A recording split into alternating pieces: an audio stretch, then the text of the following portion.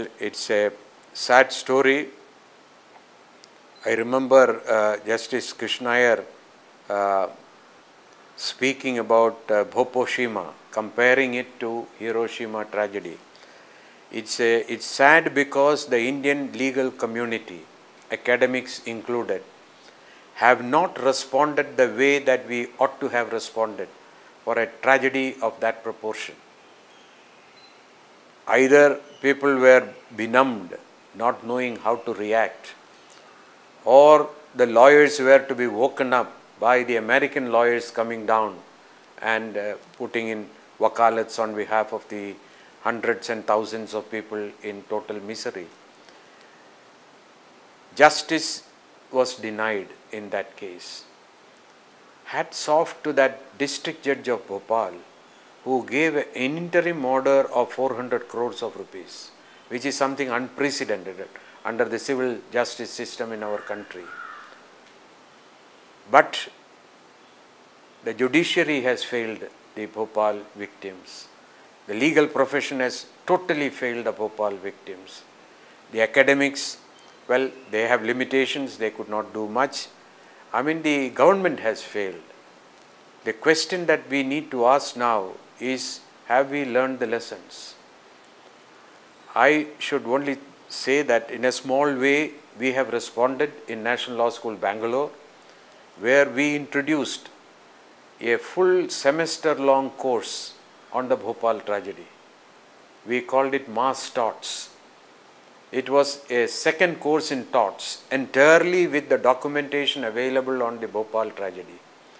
And how could the legal system respond more responsibly if a similar thing, God forbid, were to happen.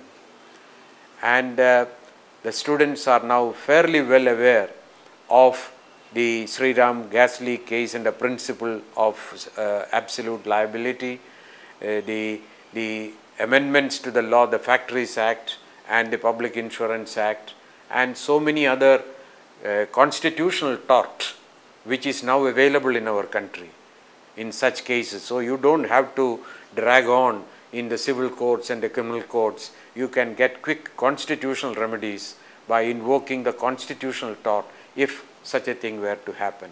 So the law students were enabled to find innovative ways of lawyering and getting relief and rehabilitation to mass tort victims from the lessons of the Bhopal tragedy.